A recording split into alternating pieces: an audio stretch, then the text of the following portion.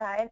I think of them as, you remember back in high school and we had folders and dividers, and we kind of went through like biology and English, and so we've kind of set this system up the same way.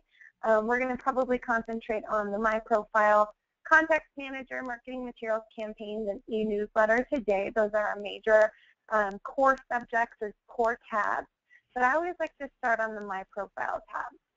Okay. So why this was created was we wanted to create a full suite of marketing tools that's connected to a contact manager, and we wanted to make the most effective and efficient system for the agent. So the My Profile tab kind of holds all of the branding and makes that branding consistent, and it holds all of their contact information so that they don't have to continue to add it on every single piece. So it's so important that everything in here is correct. Like, we don't want that license number without an actual license number, phone number 1, phone number 2, address, email, website, call to action. All of the equal housing logo and the realtor logo and the disclaimers are going to automatically pull on all of the pieces as well. Jumping back up to the email, everything sent from the system is going to look like it comes from this email address straight to them, or straight from them to their consumer, no BCC or CC included. And any responses are going to go to that email address as well. Mm-hmm. And all of the pieces are embedded. I'm sure you've seen those. All of the pieces are embedded, so no links to click on or attachments to open as well. Okay. They can also add social media URLs, so Facebook, Twitter, LinkedIn, or YouTube. They would put their profile URL in here, and on any electronic piece that went out, that logo would automatically be hyperlinked at the bottom of that email so that the consumers can simply click on it and connect with them right away.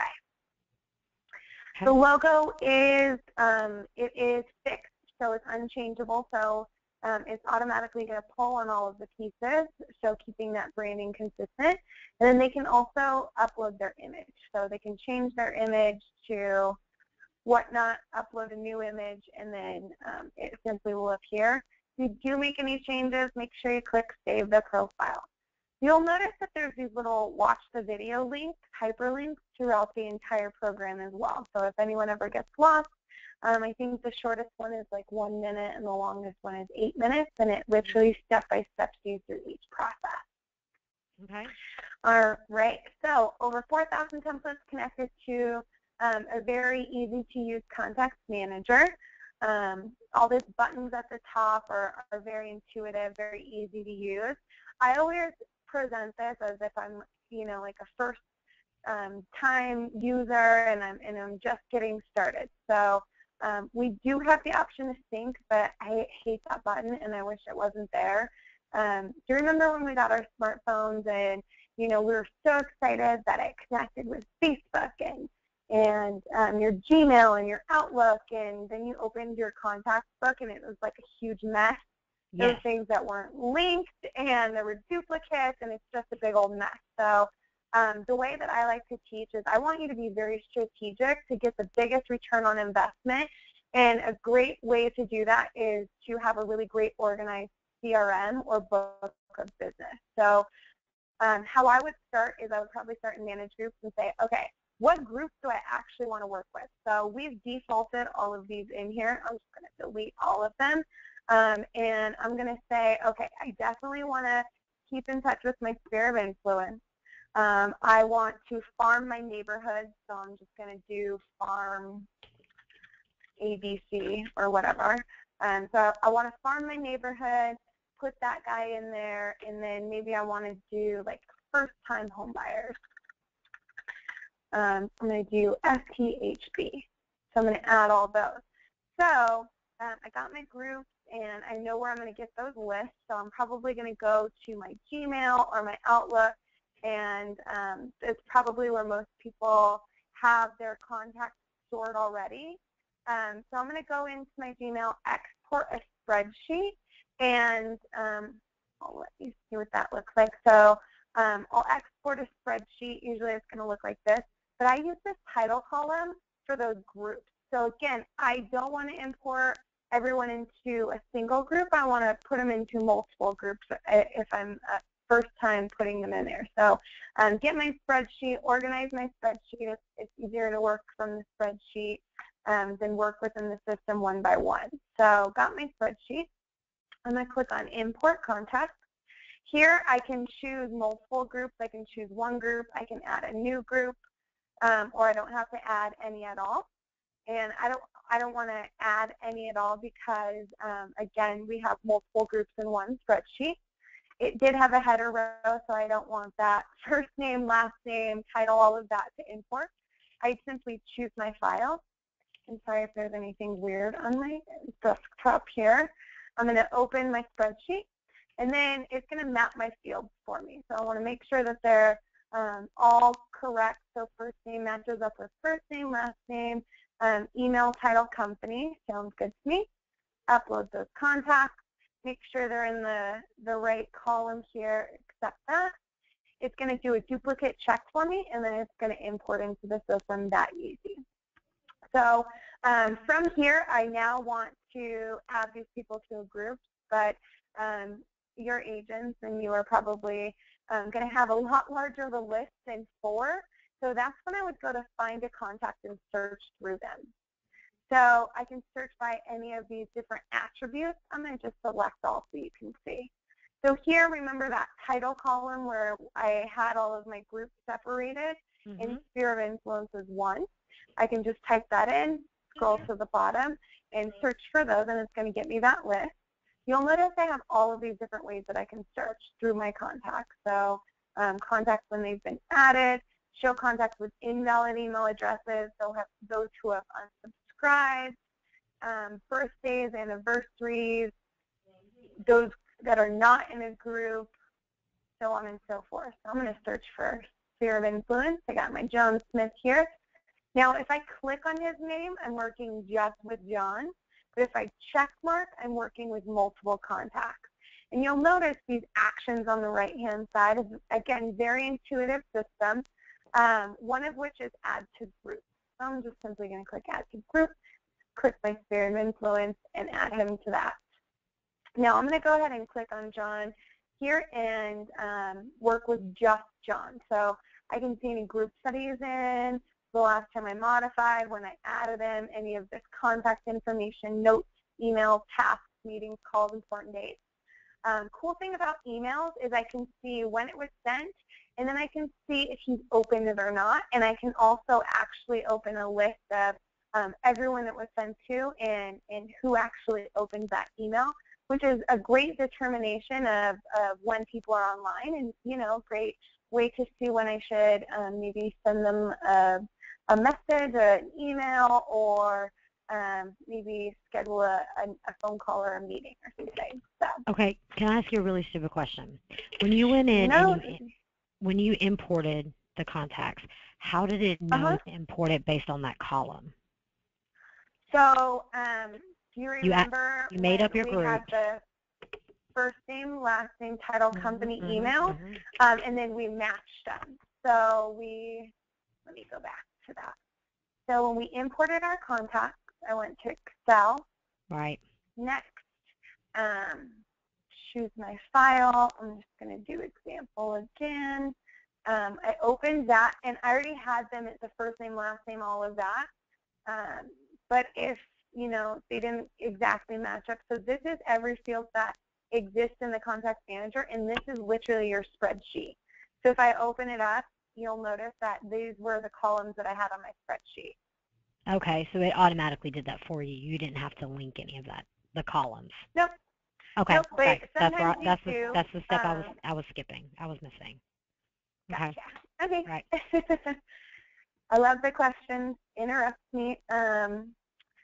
So working with John here, you'll notice the actions on the right-hand side. So I can always go in here and edit his contact details, send an email, those embedded emails, text email, add a note, important date, schedule a meeting, a phone call, a task, print letters, labels, or envelopes, print contact information, delete, or add. I'm going to go ahead and edit contact details. And you'll notice I can add additional stuff in here, but I can add personal and consumer information as well.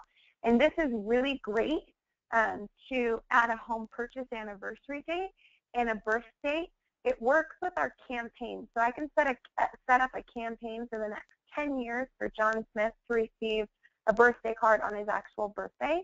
And it could be either a direct mail piece, they're printed and shipped through Shutterfly, or it can be an email. So it's really great that I can just grab John, put him in a campaign for the next 10 years, and automatically pull from this date and send to him on that date.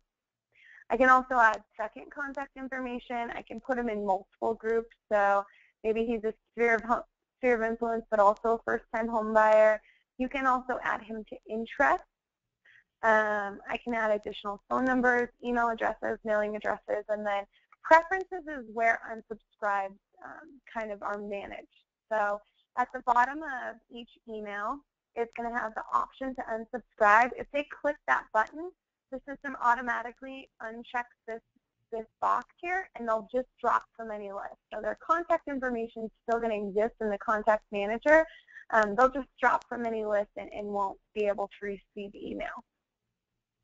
And vice versa, if somebody accidentally unsubscribes, that you can go in here and recheck that box and click Save. Okay.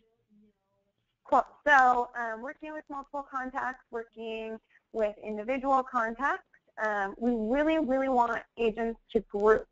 So it's easier for them when they get to campaigns that they can just simply click that group and put them into a campaign that's specific for those people. So we don't want you to send, a recipe card to every single people. You can, don't get me wrong, but you're going to get the biggest return on investment when you send people information that they actually are interested in. So being very valuable with those groups. I can add individual contacts. This is great if they're at like an open house, or a lot of people don't have business cards, so they can open their contact manager and add on the spot. We also have a way of seeing who's referring you. So email tools is great to see forwarded emails. Obviously this is a test account, so I would see the email address, who it was forwarded to, if that person opened it, and if they converted it. So it is an opt-in system. It's actually illegal to purchase mailing lists or purchase email addresses. So it is an opt-in system, and if they did convert, and maybe it's a continuous piece like my e-newsletter, they'll automatically be added to my e-newsletter and continue to receive information. I'll get a notification that says, hey, Sally Smith signed up for your e-newsletter, and her contact record will automatically begin in the contact manager. Purchase mailing lists. Love purchase mailing lists. We use InfoUSA, which is just in the business of collecting data and information. So you'll notice when like the presidential campaign is coming out and you're going to see a lot of advertisements, especially on your computer and in your email. Those are based on the same kind of information gathering. So they have formulas to gather based on what your IP address is searching. And then they also use tax records and census and all of that. I don't know why this is not pulling up.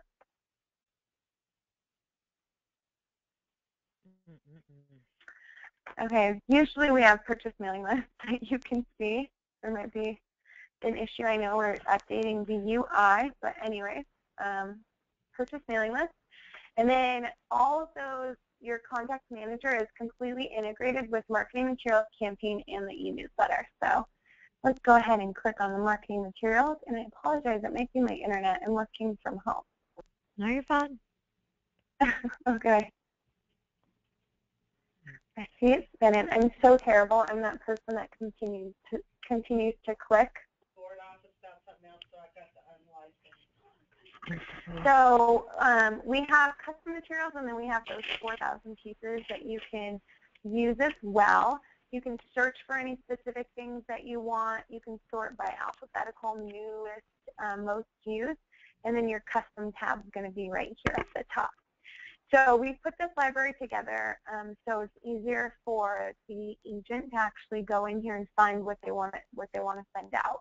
And it kind of helps them to choose a niche as well. So farming and targeted marketing, if they want to do prospecting, if the broker wants to do recruiting, I'm sure you're going to be doing a lot of recruiting. You can actually just go in here and see all of the different pieces that we offer. So most of our pieces are going to be pre-built, but we have a lot of templates as well that you can utilize. So we have 3 different sizes of postcards. We have the panoramic, the jumbo, and the regular. I'm just going to go ahead and click on this jumbo postcard and go into create and edit. So we just got a new editor. It's a completely enhanced editor. Love it. It's a lot quicker and a lot easier to use than our past editor. You'll notice that we have a very simple, clean UI. Anything that I click on, I'm going to have options on what I'd like to do with it. So I clicked on this image. I can replace this image, crop it, link it. I can move it around. I can twist it if I'd like. I can really manipulate this however I'd like. Same for text. If I click on this text box, you'll notice I'm going to have all of these text options at the bottom. And then I have these 3 little dots that if I click on, I'm going to have additional options. Very, very easy to use. I can change the font, the color, the size. I can indent. I can subscript. I can really work however I'd like with this. You'll notice at the bottom here, all of my contact information and my logo automatically pull from the profile. And then I can add additional things as well. So maybe if I wanted to stylize it with a shape, I can add a square here. I can change the background. I can change the border color. I can change the border thickness. I can change the opacity. I can really manipulate the system however I'd like. So maybe I wanted that to be back. I can have this forward, very easy to use. I can add a map to this, change the address, can change the map type, can zoom in, zoom out. I can put the toggle pin on or take it off. I can link this map, so it's automatically going to link to MapQuest, I believe, but I can link it to anything I'd like. Oh, it's the Bing map. And then I can delete it if I'd like. I can also add videos. So it's going to ask me for that link right away. I'm just going to click cancel. I can replace the image. And then you'll notice on the right-hand side I have a bunch of stock images that come up. We have tons of different stock images that agents can use for more generic pieces, or if they wanted to add additional images for maybe they use Instagram or AOL Instant Message. I don't know anyone who uses AOL anymore, but we have those stock images available. Then I can crop it, I can link it again, or I can delete it. I'm just going to delete it. I can add additional articles, text boxes, images. I can zoom, undo. I can preview what it's going to look like in an email or a print. And then you'll notice on the right-hand side here, I have this nice little carousel. I'm going to go to postcard back, and then I can also go to email footer. So all of our pieces are utilized, which is very unique. For example, for this one postcard, I can email it. I can post it on social media. I can post it on Craigslist. I can self-print it. I can, open it up in a PDF, take it over to Kinko's. And then we're completely integrated with Shutterfly as well, so I can do any professional printing that I'd like with this as well.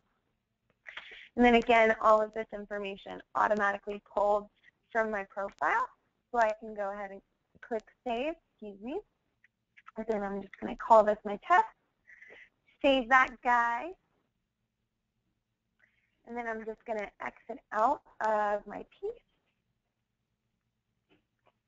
Save successfully, exit out, and it's going to bring me back to my piece and ask me how I'd like to distribute that. So what channel do I want to use for this postcard? I can go back in the editor, desktop print, order, email, web post, add to a campaign, or I can delete it. Cool. So did you have any other questions about marketing materials and how easy they are to use? No, ma'am. I'm good. All right, great. I've just done the e-greetings. That's the only thing I've done thus far. Oh, gotcha. Okay, and all of those, if it says email or print, yeah, they're only email or print. Cool. So campaigns, love campaigns, especially if you're, wanting things to go out every other week. I know Julie used to put together these awesome campaigns all the time, and she would simply build her own from those e-greetings. But we have all of these pre-built campaigns as well. So if you wanted to do some recruiting or, those purchase anniversary cards, birthday, so on and so forth, I'm just going to choose one of these. This one is email only, but Tools for Success is multi-channel. So this is very unique to our system as well, where I can choose a pre-built campaign. So there's 8 elements already in this campaign. I can email all of them. I can direct mail all of them, or you're going to get the biggest return on investment in multi-channel because you're reaching those customers in multiple different ways. So we've already chosen the email subject or the title. I'm just going to choose email because I don't think I have any direct physical addresses in my contact manager. Date it was scheduled, and then the delivery format. If I was good with this, I simply go to my next step, add or remove contacts. Add my contacts, and then this would be off and running. You can fully customize this as well. So I'm going to go ahead and click Customize in Advanced Setup so you can see what that looks like. And here are all my pieces. So I can add additional pieces. So any saved pieces that I've created, I can add any pre-built pieces, and I can add those activities as well. Click Next. And then here I can get down to each individual piece. So maybe I want this guy to go out first, join the Sharp Tools in the box. That to go out second. I want this to go out one day after I create this, the 7 days after that one goes out. I can add additional pieces if this one was already going out. So this is your Manage Delivery Options screen. Then I'd click Next if I was good with that. And on the left-hand side are all of my contacts. Again, I have groups. So if this was my, agents group that I'm recruiting or my recruiter group, I can check that group, add it to the campaign, and then it's off and running. And then if I go to campaigns here, you'll notice that this screen looks a little different. Now I have a campaign running. I can see the type, activities, emails, direct mail, when it goes out next, and how many contacts are in it. I can always modify this as well by clicking on this. I can go back into that Manage Delivery screen, add additional contacts. I can post this, so I can generate some organic leads, rename, duplicate, delete, and then I can also see reports down to how each individual piece is doing and how each individual contact is doing within the campaign, which is really great. All right, I promised a half an hour, so we're booking along. E-newsletter, love, love, love the e-newsletter. It goes out the first Tuesday of every month with 4 articles and 1 movie from Riz Media, the National Real Estate News Source. And if I did nothing else but add contacts to this into this e-newsletter, it's going to go out with new articles every month. Again, it's going to have that Cobalt Banker branded logo header with my image and all of my contact information automatically pulling. But you can customize this if you'd like. So you can add listings on the right-hand side. You can add your own articles. You can move ours around. You can add a nice little custom greeting. You can add a mail merge. So people are more apt to opening things with their name on it. So you can add that mail merge so it will pull their name. You can add your own website link. And you can also post this to your website or post it to, social media and gain some organic leads that way. They'll automatically, again, be added to the e-newsletter. Their contact information will be added to your contact manager, and you'll get that nice little notification.